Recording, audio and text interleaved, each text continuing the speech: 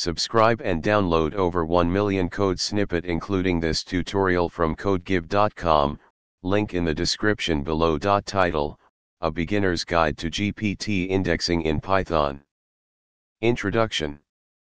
In this tutorial, we'll explore how to utilize the GPT indexing library in Python to efficiently search and retrieve relevant information from large text datasets using the power of the GPT, generative pre-trained transformer, model. GPT indexing enables fast and accurate text search capabilities, making it a valuable tool for various natural language processing, NLP, tasks. Prerequisites. Installation. Before we begin, make sure you have the GPT-3 index library installed. You can install it via pip. Getting started.